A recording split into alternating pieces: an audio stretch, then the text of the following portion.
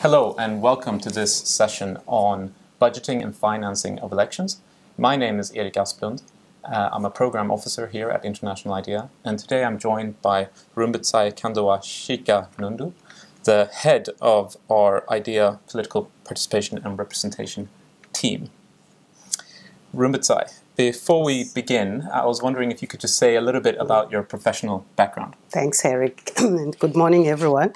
My work is mostly on political participation and representation broadly, with a particular focus on gender equality and women's empowerment, political parties processes, especially the intra-party democracy processes, and also strengthening of political parties broadly as institutions that can support democracy building.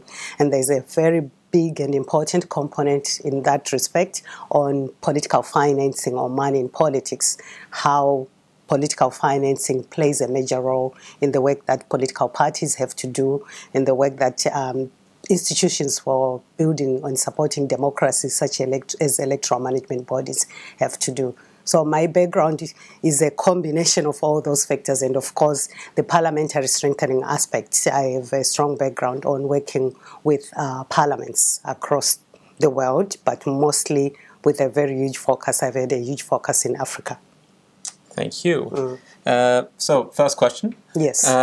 Could you please describe the global trends on political finance for political parties and candidates for elections? Eric, from the work that we are doing under political participation and representation, and this is really knowledge-based, informed by the political finance database that we are developing, which currently has about 180 countries. It's very clear that the global trends around the issue of political financing are on, let me call them, four main aspects. Public funding, what countries are doing to ensure that political parties receive public funding, have access to resources. There's also the component of private funding, because there are also several corporate organizations and even individual persons that are also contributing to the funding of political financing, or to the political financing of political parties. So that's the other aspect of private funding. But with all of that, there's a very strong trend that is growing on the issues of reporting. To what extent political parties as entities that can support democracy building, are they being regulated to report on the money, the access, the resources that they receive, and the sources where the money is coming from, and also how they spend it on what aspects.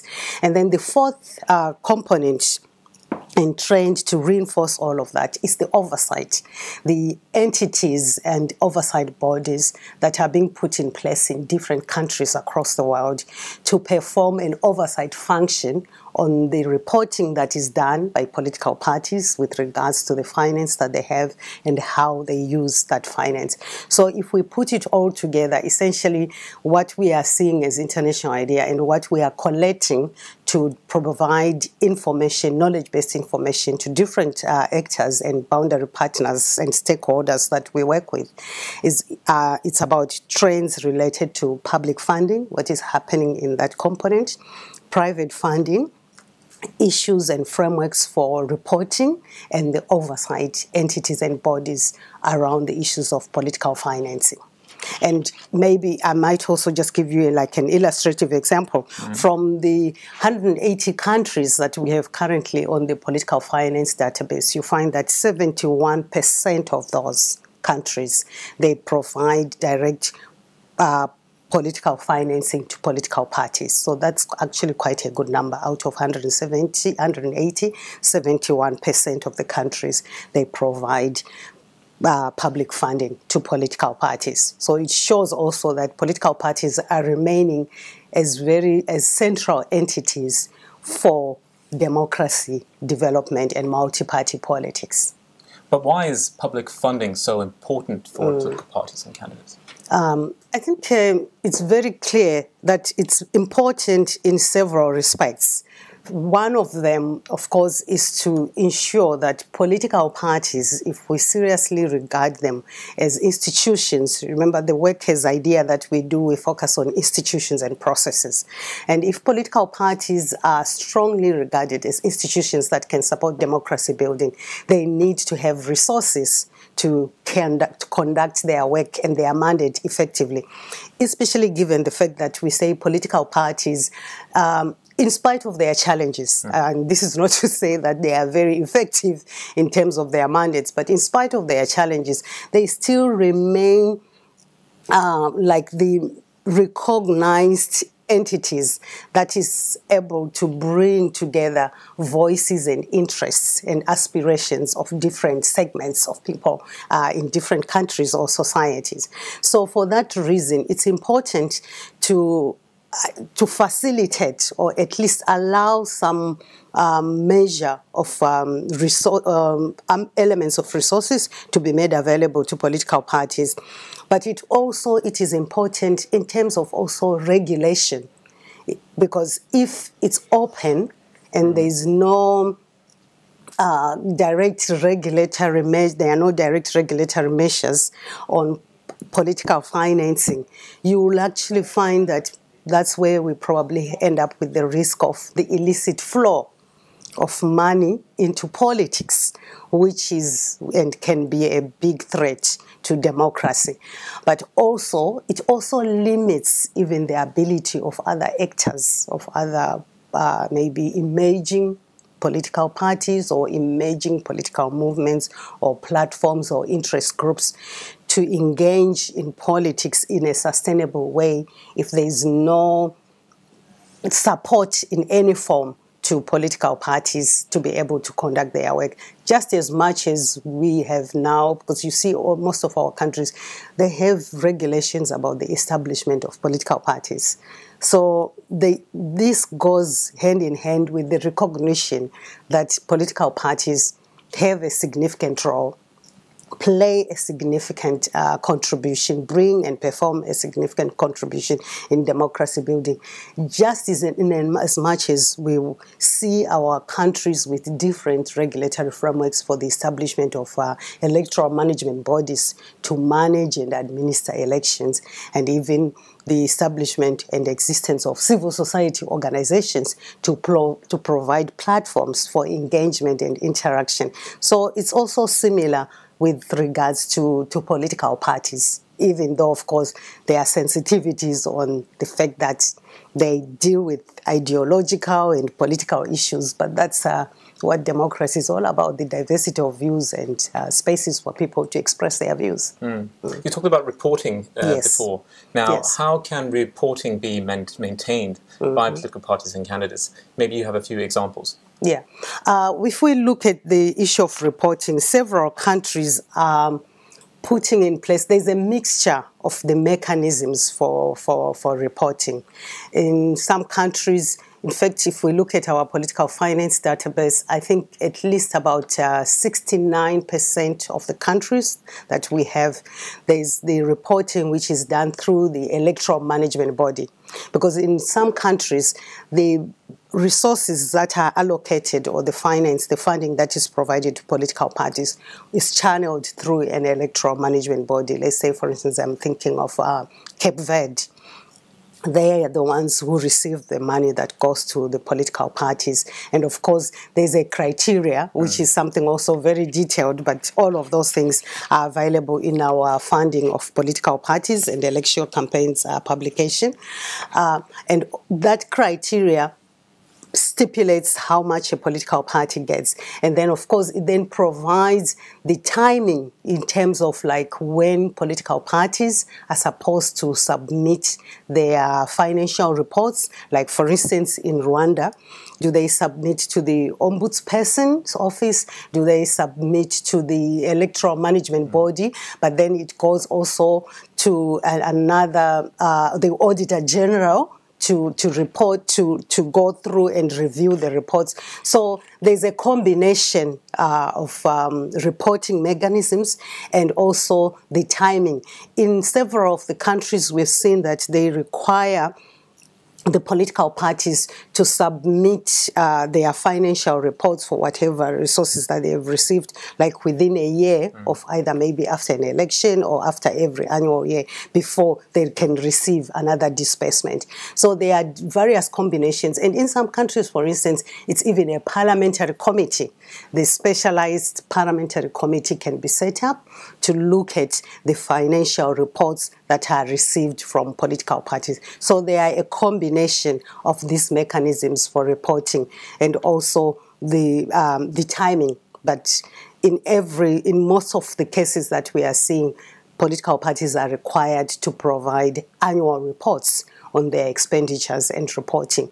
But having said that, Eric, the effectiveness and, of course, the extent to which this actually happens in practice, it also differs, because the frameworks are there, the laws for that are there, and even the entities and institutions that should have the oversight and receive the reports are there.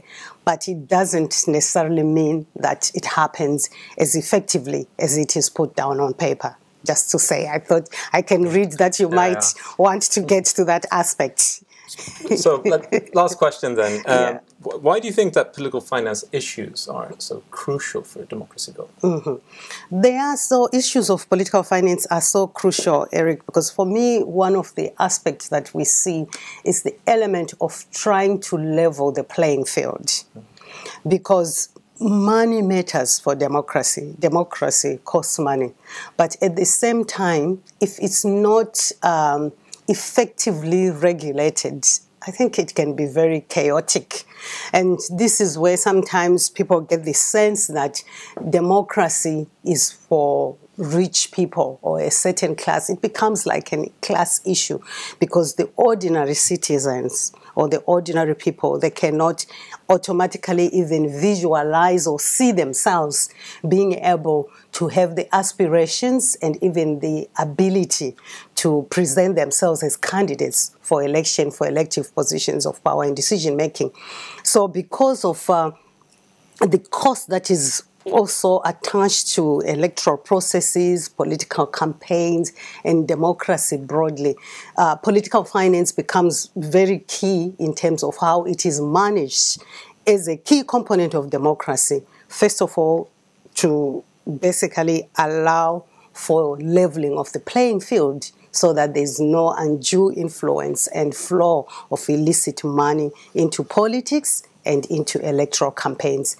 Another aspect that remains very key, which we are pursuing as international idea, is leveling of the playing field, not just between different political groupings, but also between women and men, which is why, as international idea, we're investing a lot in the work that we are doing on gender-targeted public funding for political parties. The extent to which political parties can be required and expected to allocate some of their resources for gender mainstreaming, and to clarify that gender is not synonymous with women, but for empowering both women and men in terms of their perspectives, in terms of their attitudes towards the political participation and representation of both women and men in positions of power and decision-making at all levels. And this is so much in line with the SDG 5 and the targets that we are set, and also so much in line with SDG 16, which idea we are pushing on. Inclusive institutions that are accountable, that are also transparency and have integrity. So the area of political finance is very key, because it really has a strong influence on the integrity of democracy and electoral processes and the outcome of elections. Because without any regulatory frameworks and a close eye on and tracking on the aspect of political financing, the integrity of democracy can be undermined, because essentially this is where you see a lot of incidences and occurrences of vote buying, because taking advantage of people's economic status and poverty, and even a lot of complaints that access to information on electoral processes, be it access to information on voter registration, who is able to access a voter registration point, access to information on civic and voter education, who is able to do that.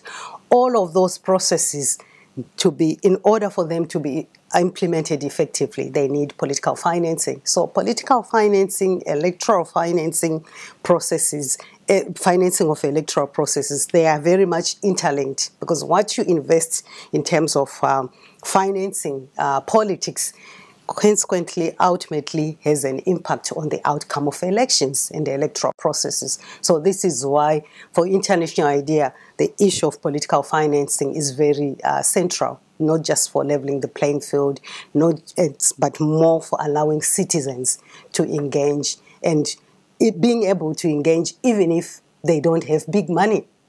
Because democracy and elections cannot just be about people who have money. But what about others who are also marginalized or disadvantaged in certain ways, economically and otherwise? Yeah, and political parties may have an important role in voter and civic education, like you said. Precisely. Thank you very much. Thank you, Eric. Thank you, the audience, Thank you. for watching.